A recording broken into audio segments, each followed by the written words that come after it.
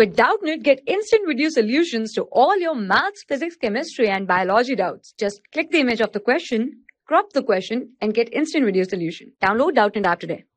Here is a question in which how will you convert ethyl bromide into propanoic acid?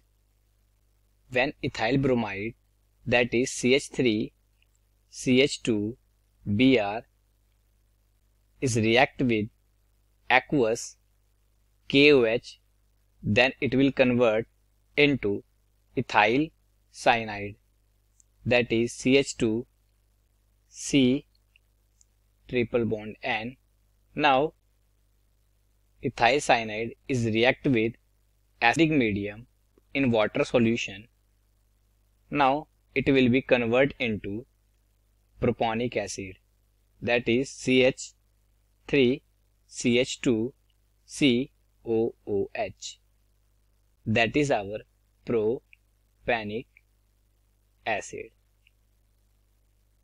and that is our ethyl cyanide,